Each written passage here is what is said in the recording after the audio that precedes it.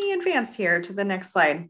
All right, well, I am JC Milius. I'm with Nebraska Extension in Gage County. I'm a 4-H'er there. So I live in Jefferson County. I work in Gage County. So everything for me is right there on that Kansas border. We come to Kansas a lot for a lot of things. So I sometimes consider myself part of the crew, but you know, I'm a Nebraskan, but Kansan at heart, maybe. So anyway, my background is in textiles, clothing, and design for my undergrad. And then I also have a teaching degree as well. So that's a little bit about me in a nutshell. I do a lot of work in the junction of college and career readiness, entrepreneurship, and science, engineering, and technology. And I am also the state fair superintendent for the fashion show and also the clothing area. So it's pretty hard to get the textiles out of me. It is my first love. So if I always said that if I could have moved away from the farm, I might have considered being a textile designer or some sort of fashion designer. So farming is in my blood. So that didn't work out for me, but I do love being able to share my passion with 4-H youth and with the volunteers that teach them. So this session was kind of surprising to me when Shane asked me to focus on textile science, because it's not something that a lot of people really think about as a thing, actually. So it is a pretty popular career. There are jobs all across the world in this area of textile science. So I do want to mention some of the things that people can do in this career field, because many people aren't really aware of textile science as a career. So what is it? It is exactly what it sounds like. It is a career that's based around the science of textiles. So a lot of people, when they think about this, probably the most obvious place that this work is being done is in textile manufacturing.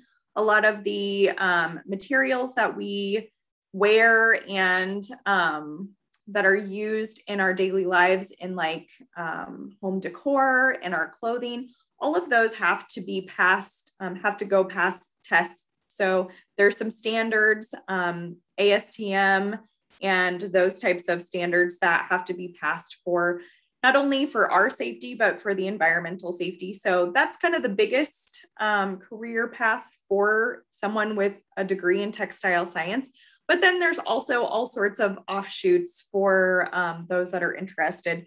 Some being crime labs, chemistry labs. The medical field also has several opportunities for textile scientists. One that people don't really think about is in the mechanical manufacturing side.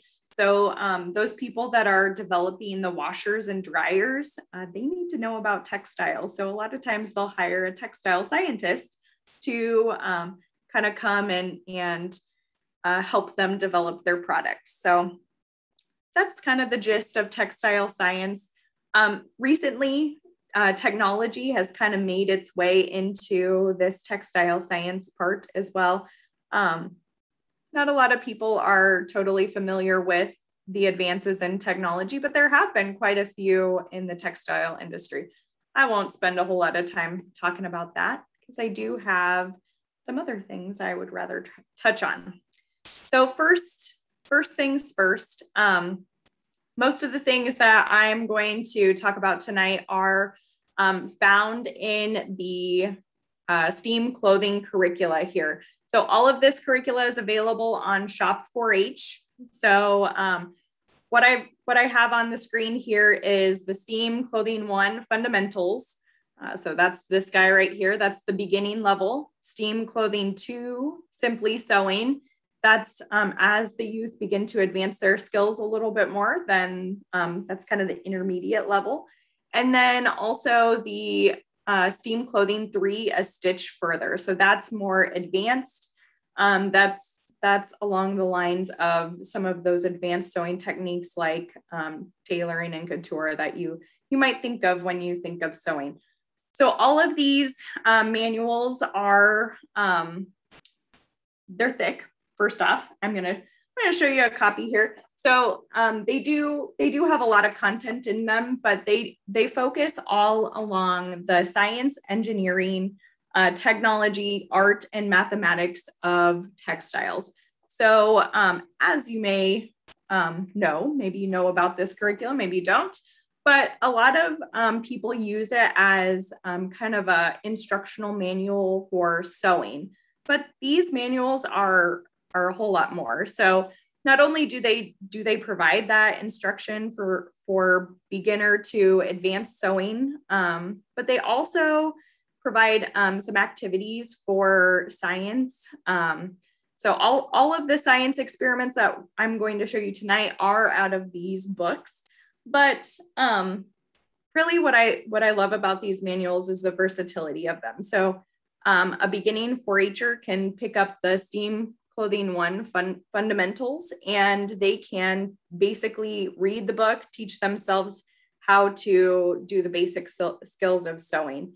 A club leader can pick it up and can mentor someone through the skills that they need to learn at whichever level or whichever age they're beginning at.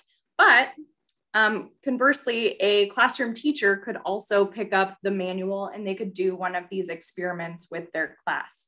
So these manuals are big, they're kind of expensive also, but they are very versatile and can be used for many different things. The other one is Beyond the Needle. This one is more along the lines of the design elements and principles around clothing, around textiles. So a lot of it is like fabric manipulation and those types of things. So I did just want to give a quick explanation of what all of these things are. So let's move on. Okay. So I have kind of 3 different experiments that I am hoping to kind of set up for you tonight. So the first one being fabric zap. This one is in the STEAM Clothing 1 manual. I'm not going to give you the lesson plan because I don't necessarily think that you need that because you have access to all of these books. So if you want more details, check it out in this manual. So I am going to give you kind of the overview of it, the gist of it, that type of thing. So fabric zap is one of those great experiments that transcends outside of clothing. So not only does it apply to clothing and textiles, but it's also something that students can use in their daily life. So it's all about the generation of static electricity, and the youth get to observe how fabrics relate to the static electricity. Oops, did I do that? That's the next one. That one comes from the STEAM Clothing 2 manual. And this one is all about chemical reactions as they react with fibers. So a lot of people are pretty familiar with the idea of burning fabric to figure out the fiber content. That's a pretty popular thing to do. While I love that one's probably one of my favorite things because kids love to burn things. But I do also love this chemical reaction one, the oops, did I do that? Because it's kind of unexpectedly fun to see the ways that the chemicals interact with the fibers.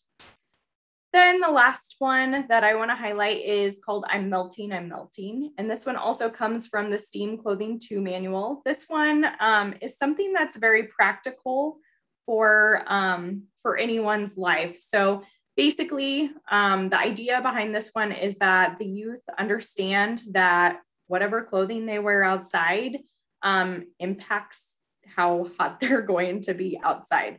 So this one's pretty practical, which is why I'm highlighting it for you as well. Okay, so you'll have to bear with me. I have kind of set up some things with these 3 experiments. I have a lot of stuff on my counter right now. So I'm gonna try and juggle all of it, but do bear with me. And then we'll kind of do some questions at the end. I have an overhead camera set up. It's a real sketchy setup. So hopefully it stays up the entire time I am talking here. But I will be kind of switching back and forth between this camera, the presentation, and the overhead camera. So bear with me. All right, so the first experiment that I'm hoping to highlight, first off, hold on, time out. Does anyone have any questions about the beyond, or not beyond, the STEAM clothing? I'm losing words right now. The STEAM clothing curricula or anything like that before we get going here? Okay, cool.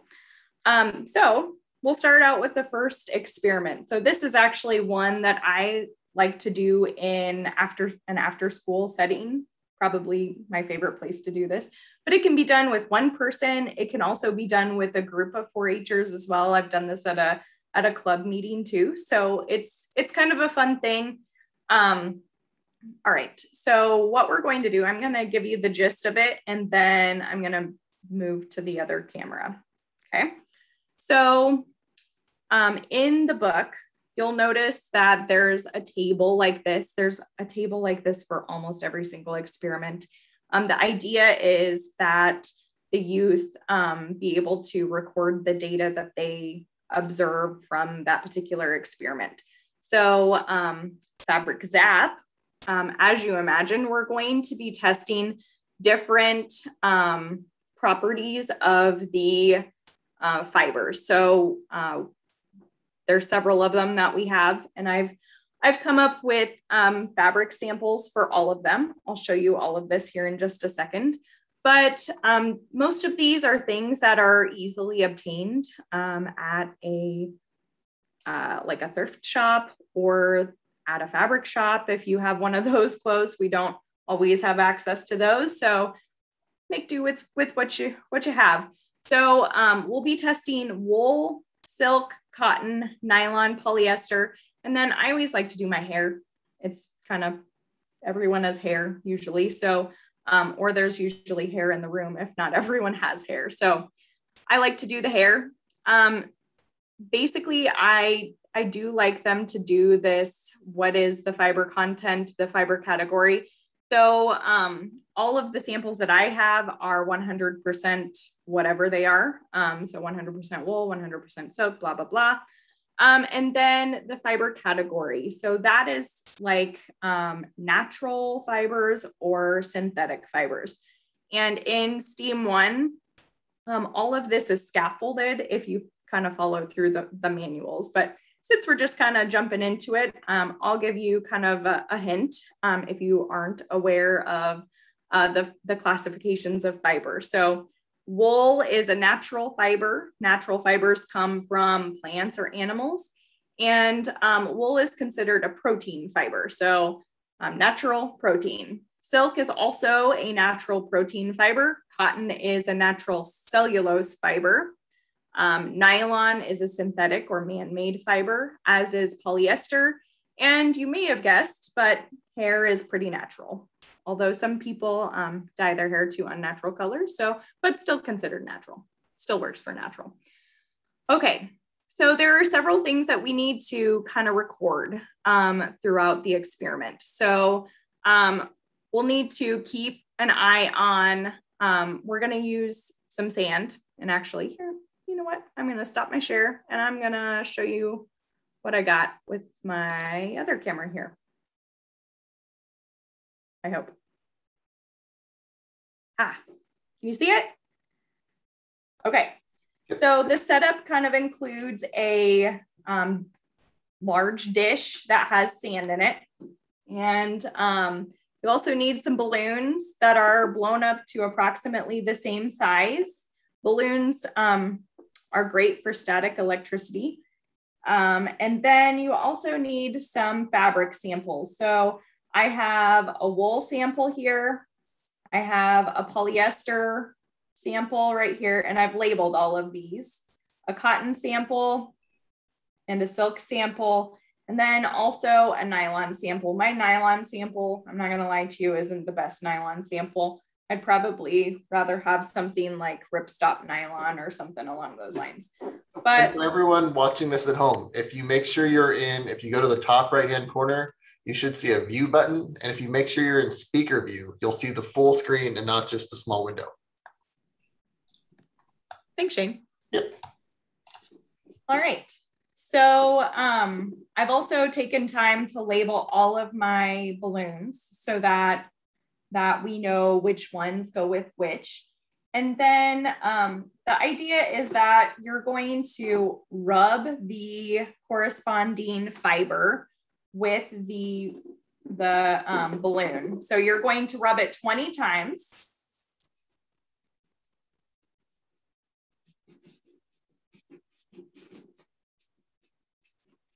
Okay, so we're trying to create a static charge. So wherever you rub the balloon, then you're going to kind of bring the balloon down to the sand, and you need a ruler also.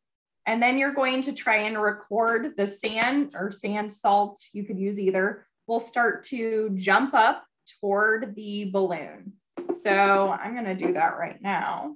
And it's helpful if you have another person. I'm all by myself here, so I'm gonna try and do all the things. So as you bring it down, you'll be able to start hearing it before you see it. So I don't know if you can hear that or not, but so all of it is kind of coming up to the top of my balloon. So you can see the salt on there. Oops, let me turn it a little better for you. So there's a fair amount of salt on there. I did notice that it started jumping around the 1 inch mark, maybe a little bit more than 1 inch. But then you want to kind of keep track of how much salt is actually on your balloon. So then I like to print out that sheet for all of my people that are doing this. And then they would write the approximate height for the wool would be around 1 inch, the approximate amount. So you just kind of make a judgment on how much salt is on there. So I'm going to say like an area that's around, well, here I have a ruler, I guess I can measure, around 2.5 inches by 2 inches that has the salt on it.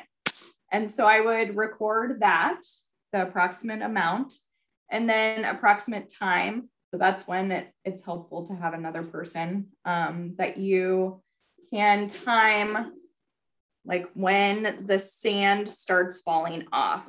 So my sand, I'm kind of shaking it a little bit here. It's not really coming off very much. Oh, sorry, here out of my camera view. So you'll still notice that I have quite a bit of salt on there. I don't know why I keep calling it sand, probably because I played in sand all day today. But for the most part, the salt is all staying on there. So it will lose static charge over time. So you can kind of turn it back and forth. But you do want to kind of keep track of how long the balloon keeps the static charge. So I am not gonna mess too much with that. I'm just gonna move on to the next one. So my next one is cotton. So I'll do the same exact process, rub it the 20 times.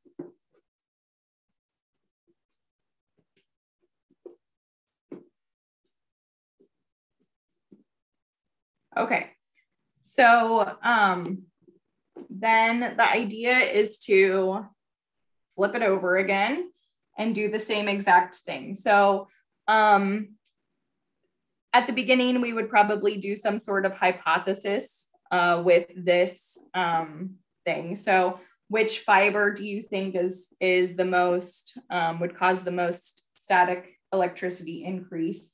And maybe you would come up with cotton, maybe you would come up with wool, but then you would test it all out and see which one. So it's starting to jump right around 3/4 of an inch. And I've got a bigger area on this one. So this area is 3.5 by 3 inches. So we'll see how long it keeps its static charge here.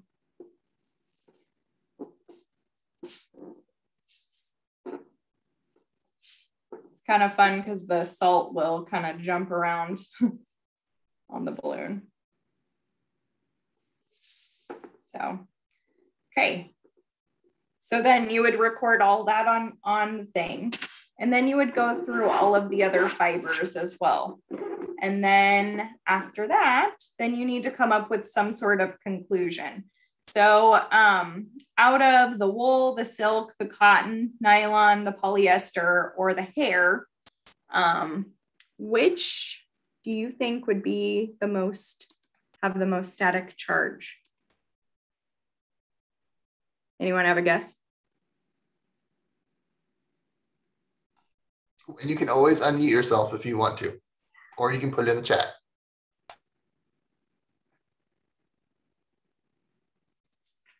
Hair. That's a good guess. Yeah, I was gonna say, I always think of hair. Yeah. Hair is very staticky, so that is a pretty good guess. Polyester. That's also a good guess. So this is kind of a trick question. It does kind of depend upon, it does depend upon the environment that you are doing this in. So if it's a humid environment, may not work quite as well. You may have mixed things, but if it's a drier environment, then polyester is one of the more staticky things. So you will probably find that it does have the most static. So wool is actually one of the least, which, you always think of static with hair. So a lot of people will guess wool, but it's actually not. Okay, so give me just a second. I'm going to try to move all of this static and salt stuff out of the way. And then I'll move on to the oops, did I do that? So hang on one sec. I should have played some music or something.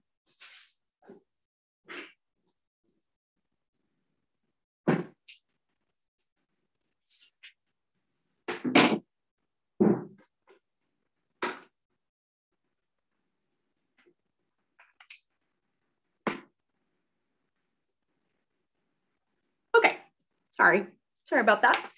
All right, moving right along to oops, did I do that? So let me share my screen one more time. Actually, probably 2 more times here. Okay, move on to oops, did I do that? So this experiment is trying to figure out the chemical reactions for different fibers. So the fibers that we're going to use for this one are cotton, the wool, or silk. So you don't have to use both, just one or the other. A polyester fiber, and then also an acetate. So once again, I would have them fill in this particular part, and then the reaction that would happen during the use of the acetone and the use of the bleach. So we're going to test them with 2 different chemicals that are pretty common. So fingernail polish remover is a common household chemical, and chlorine bleach is also a common household chemical. So at this point in time, maybe some of you know this, but do you have any hypotheses on what's going to happen?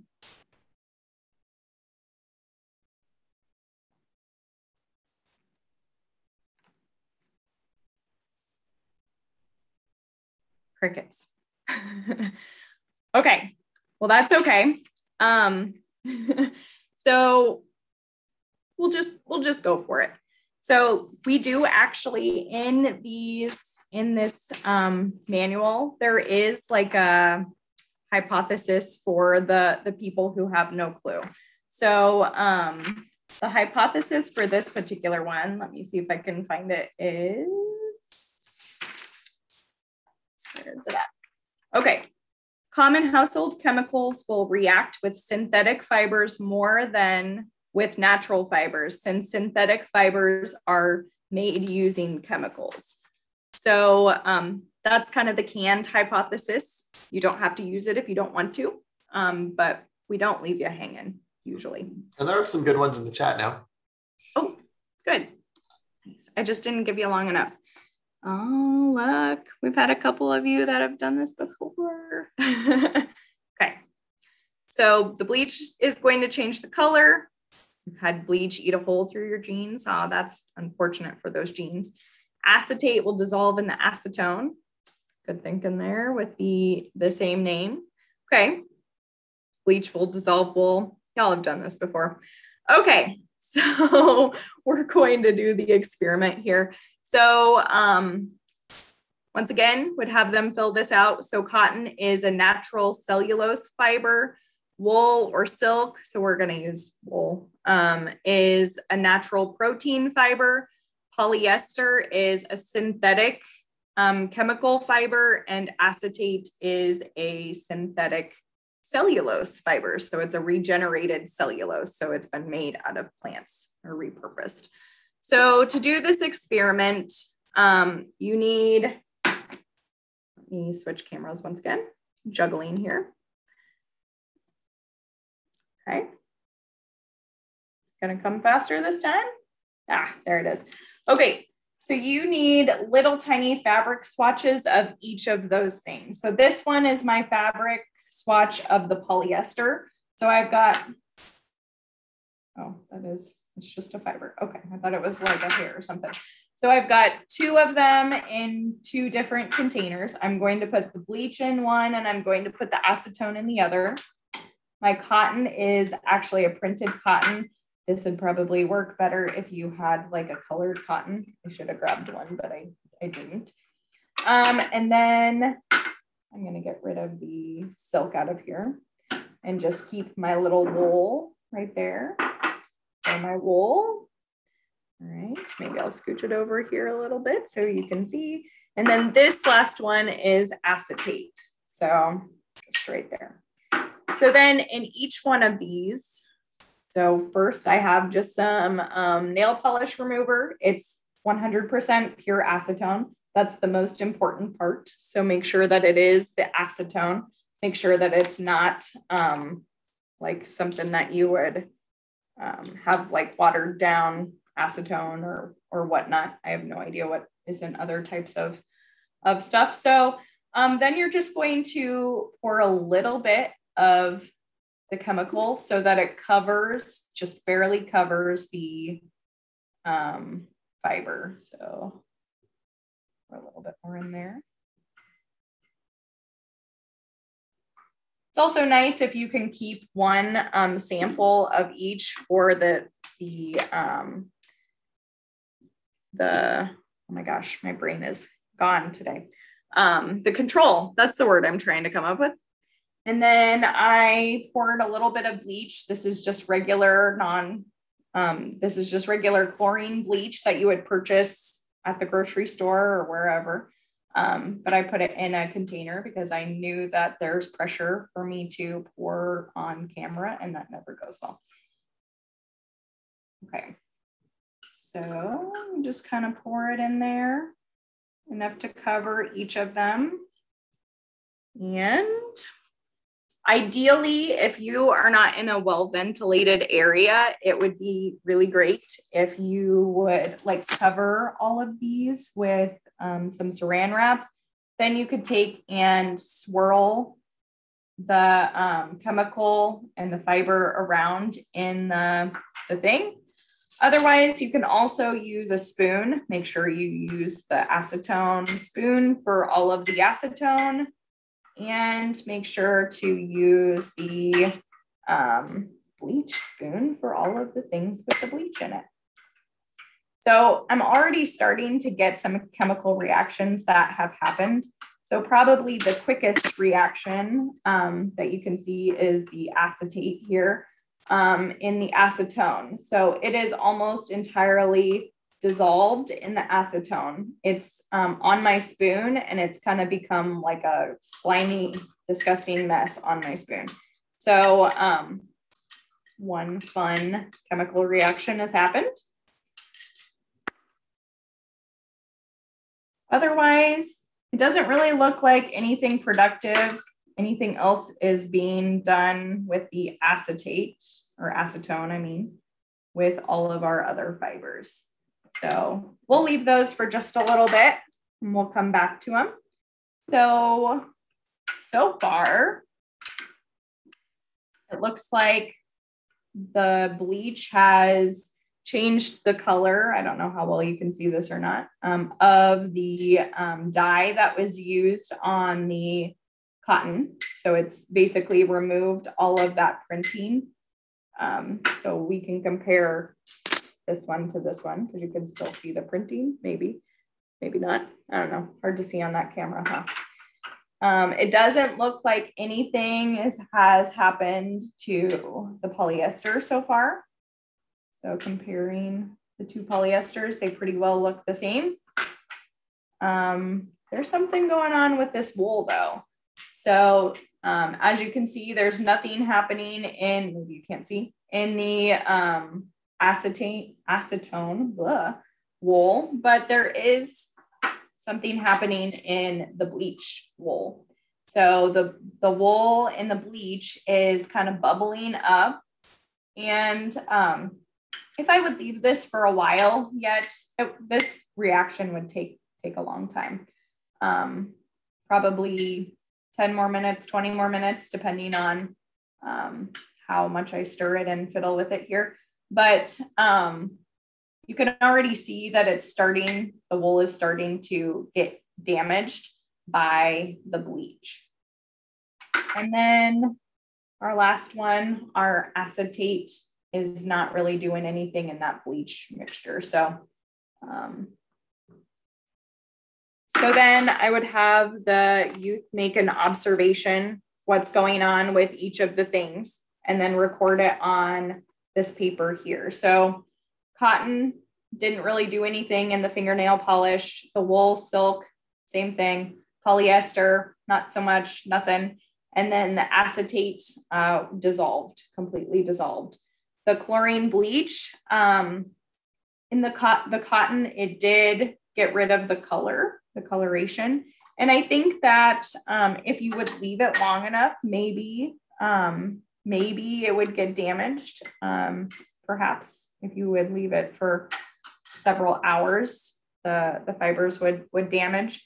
And then the polyester, nothing's really happened in that bleach. The acetate, nothing happened in the bleach, but the wool is definitely going through some chemical changes. So you can even see that it's continuing here.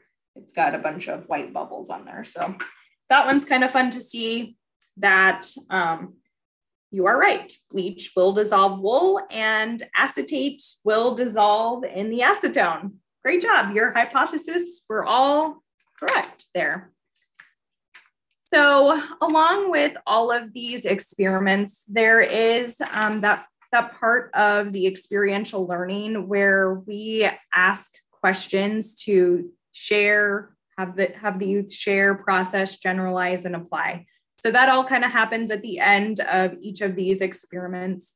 Let me switch my webcam here real fast.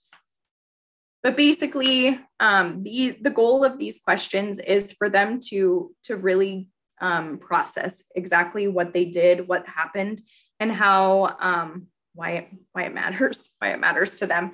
So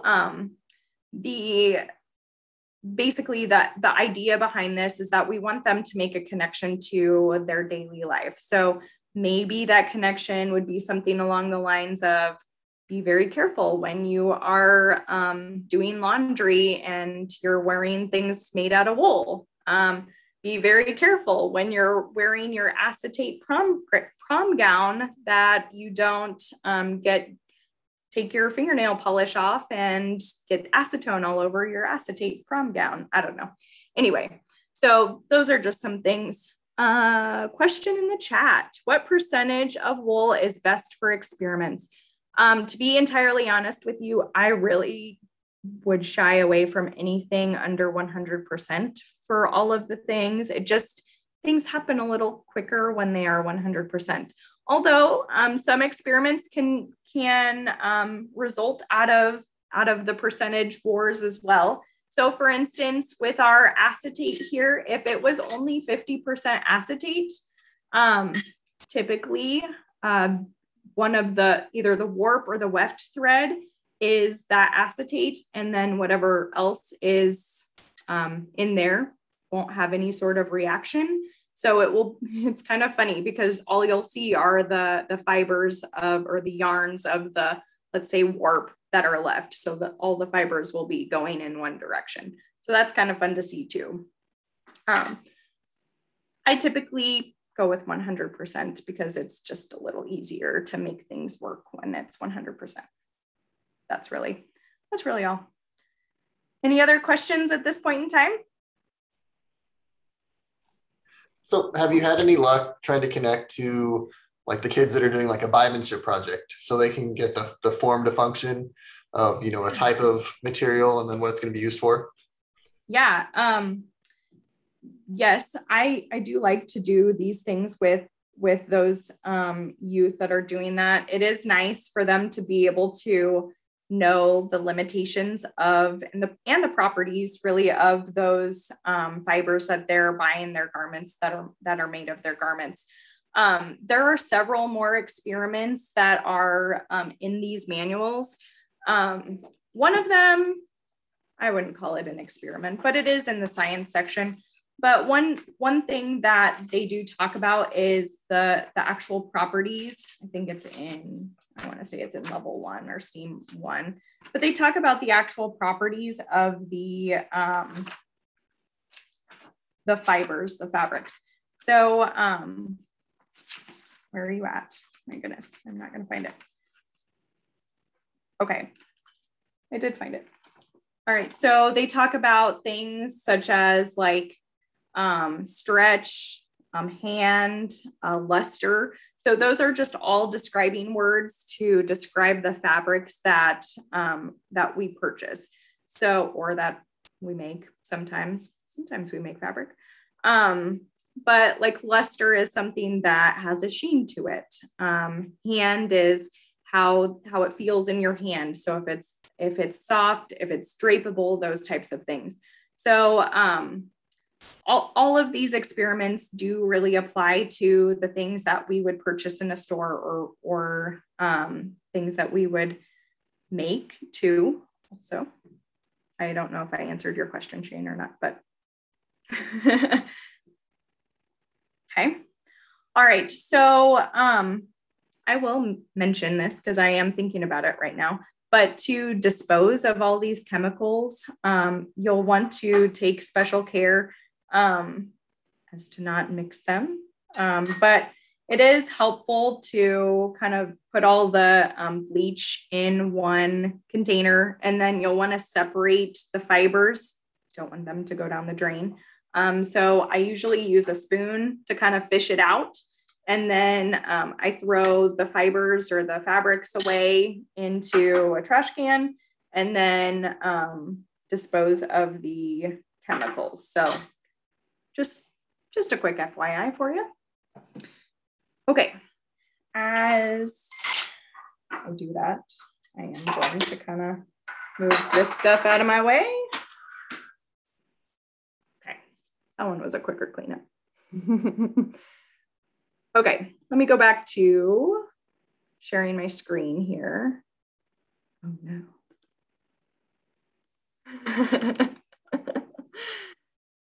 It exited, sorry. Okay. Everyone see my screen again? Oh, good. Okay. All right. So I'm melting. So this one really highlights the fact that different colors of fabrics impact how hot we are when it's really hot outside. So this is kind of a longer experiment, so we probably won't be able to see like the final results of it in the time that we have left here. But I do want to show you the setup because I do love doing this experiment with youth because it does really click something in their brain like, oh, if I wear this, then I'm going to be really hot. So it is kind of fun to see the end result. So for this one, you need different colors of fabrics.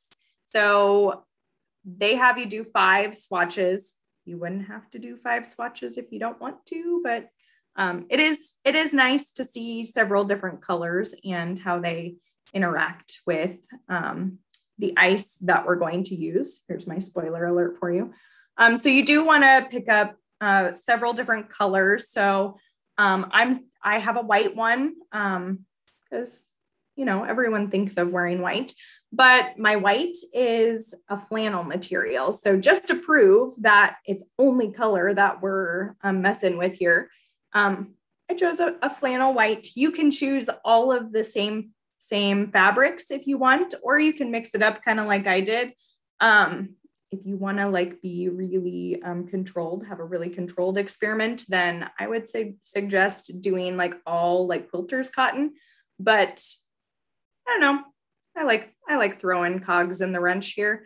So cotton flannel is one of my swatches. Another one, my next lightest is a gray knit. Sorry, pulled on the wrong direction. Gray knit. The next one is a red quilters cotton. And then a purple quilters cotton.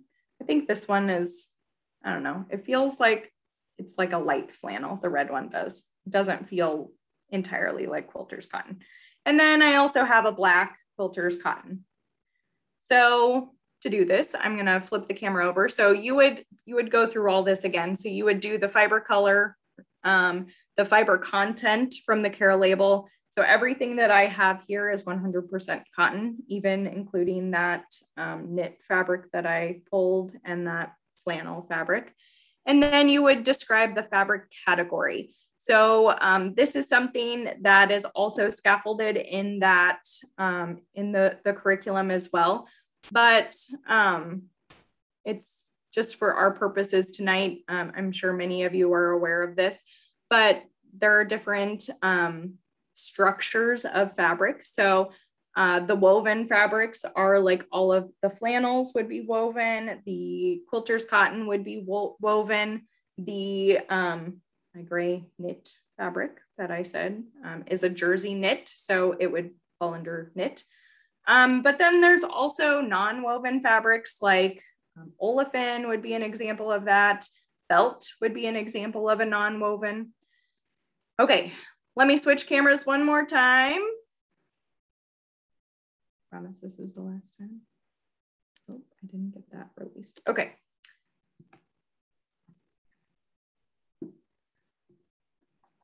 All right. So I got some ice cubes before I set this up, started the Zoom here, so you didn't have to watch me get ice cubes. So they're already a little bit melty, but it's okay. It's not a big deal. So for each of our fabrics here, you'll want 1 ice cube. You want to pick something that's pretty similar in size. So put it in a Ziploc bag. So I'm going to go with, and then all my ice cubes have kind of melted together.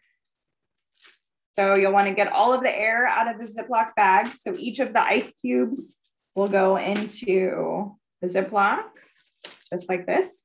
So while I'm doing this, does anyone have a hypothesis of what's going to happen or what's going to be the result of our experiment? You can blurt it out or you can type it in the chat.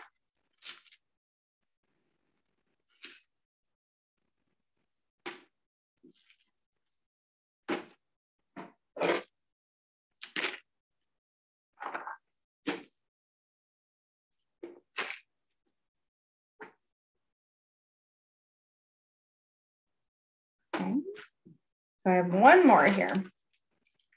So this, you'll want to pick out some fabrics that you don't really care about, the fabric swatches. So don't make these be like your very favorite wool sweater or something like that, because we are going to put some staples through these. Okay. So, we do have a hypothesis. Darker fabrics will melt ice faster in sunlight. Okay. I like that one. That one's good. So the canned hypothesis they gave us is light colored fabric will cause the ice cube to melt more slowly than dark colored fabrics. Okay, so basically the same thing that you said. So we're going to make like little purses. I don't know, that's what I'm gonna call them. A little purse for each one of these ice cubes. So fold it up small, and then you're going to kind of fold the fabric around it. And then you're going to find a stapler that I'm really hoping I brought. Apparently not. So you would staple it right here, and that would kind of keep it together. Ideally, you don't want to staple through the plastic bag that you just shoved in there, and then put it in a bowl. So the idea is to have it like wrapped up tight in its little purse. Yep, that's not going to stay. All right, well, oh, there it is. And then you would do that, for all of the rest of them. So I have a lot of air in this one yet. So you would make little purses for all of them. And then you would set them out in a sunny place. So I don't have a sunny place, but I did bring this lamp that is shining a bunch of light on our little camera area here, and also making me extremely hot. So I know that it's working. I should not have worn this sweater. So you'll make little purses for each of these little ice cubes, and then you'll just let them melt. So you will want to check them periodically. So don't staple them like super great. And throughout the experiment, yeah, I'm doing really good at making little purses, as you can tell. Throughout the experiment, you'll want to check back and see how it's going. So if certain ones are melting faster than others, and see if your hypothesis is correct.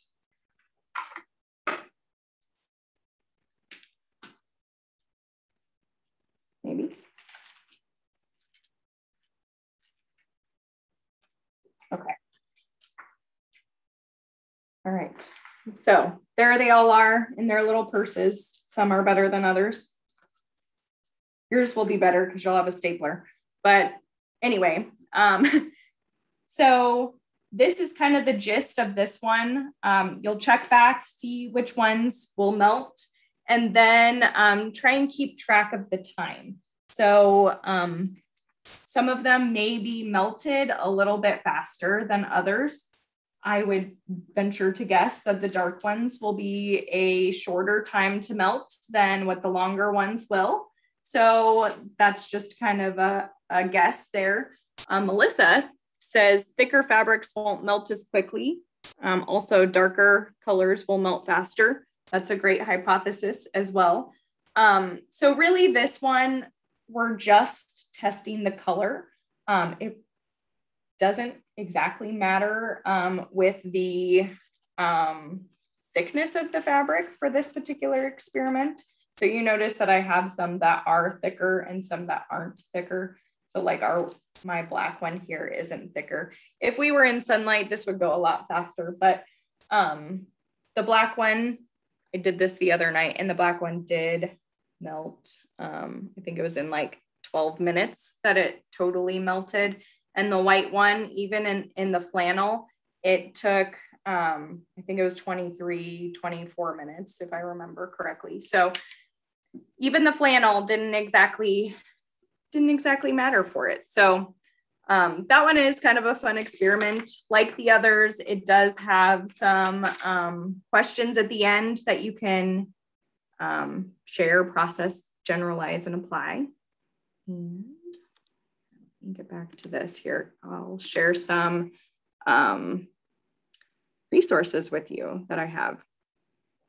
Okay, so move the cameras. All right, so some resources that I have that I'm aware of, and I know that there are like tons of them out there, but if you're interested in textiles at all, this is kind of a fun investment. It's called the Textile Kit. It is kind of pricey, so be aware of that. But inside of the kit are different fibers and fabric samples. So you basically have access to all sorts of different things that maybe you've never been aware of. So like this one is a linen fabric. This one is a linen fabric. Let me see if I can find some more interesting ones. Here is Tyvek, which is made from olefin.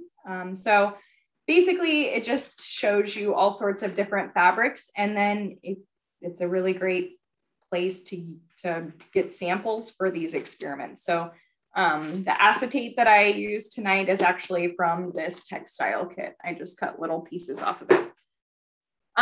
Some other things that there are Mood Fabrics is a really great place to find fabrics that are 100% whatever, because everything is just kind of listed on their website. It's an easy website to find things. If you're interested more in the testing of textiles, there are a couple different videos here that I like.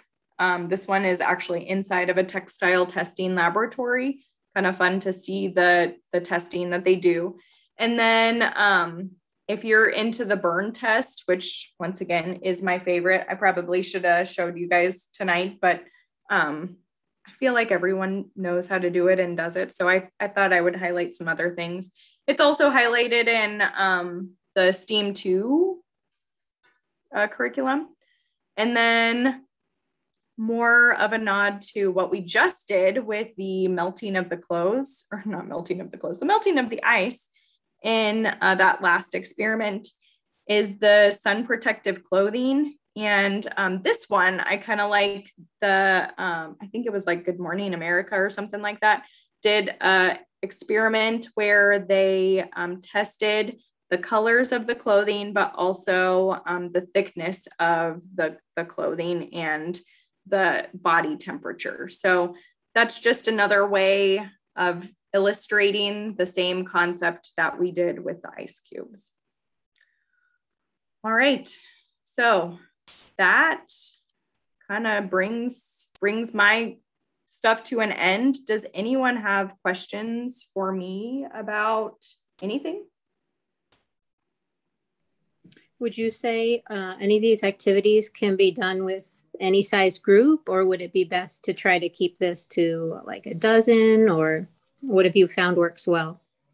You know, I've done this with as few as one, and I've done it with as many as I think 12, 13. So I would say that you probably don't want to like try and manage a bunch of like kids with chemicals at one time, but you could do groups of 2. So that might be an option for you as well. I've done the burn test with a group of like 35 before. That was a mistake. So I wouldn't suggest that, but keeping the fire to a minimum is always good. Risk management, right? And some of these activities I've seen we did at a field day once, which was very possible with larger groups, but it took many volunteers to help make sure things didn't go awry. Yep, for sure. Yep, you're using potentially dangerous things with the chemicals and the fire. So, but things that are the static electricity one, that could very easily be done with several youth. The ice melting one could be done with several youth. There's also one that's called Raincoats for Cotton Balls. That's another one of my favorites. I wanted to show you, but I didn't want to take you to my bathroom. So it can be done without a bathroom, but it's, you know, anyway. So that one is a fun one that can be done with quite a few youth at a time. as well.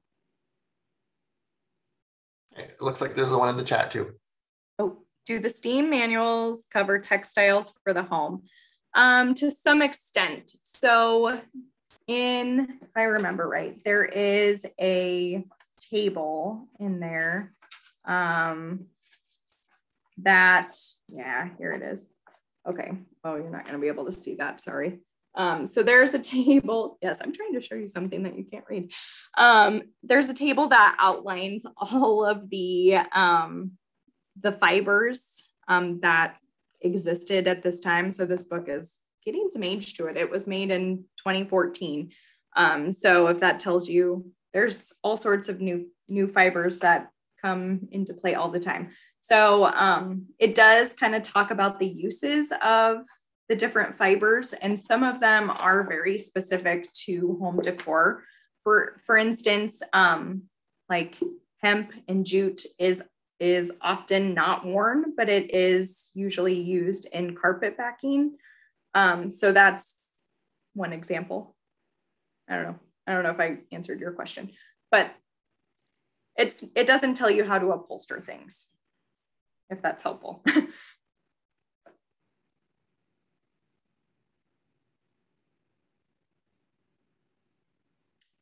Thanks, Stacy. I hope that you get to play a little bit. These experiments are kind of fun. They're outside of the ordinary and unexpected. So, and it does, everyone has to wear clothes. So it is kind of fun to know that there is some science behind the clothes that we wear.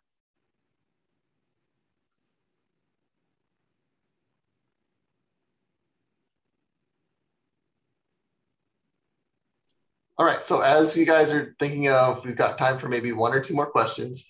I will share. So I did purchase some curriculum for everyone that came on tonight. So we'll be sending you guys copies of the STEAM, the first version, and then there's a maker's guide that goes along with the first couple of curriculum pieces that is really useful. So we'll give you guys some ideas of these experiments, as well as some ways you can apply them with your club members, because that is one of the things you're trying to do in all of these sessions, is give some really tangible things you can go out and do in a club to engage kids maybe in a different way than they have been in the past. And I'll put in one plug before I stop sharing my screen. So this is part of a series. We have our next one on September 30th, where we're going to learn about animal science. We've got some great examples there and some good activities as well. And we've got a great speaker that night as well. All right, I think there was one more question in the chat and we've got time. We'll try to wrap up in just a minute or two, but yeah, there's time for a couple of questions.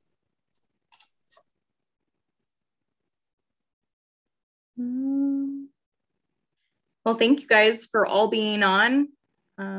Yeah, you could totally do this with older project members, or some of them are even fun for the younger kids as well. So experiment. It's kind of fun. And if you have any junior leaders, so the one of the reasons we wanted to highlight this curriculum is really easy if you just want to hand this off to a junior leader and say, hey, lead this activity. It's all done and prepared, that you can work with them and kind of spread out the teaching to your whole group.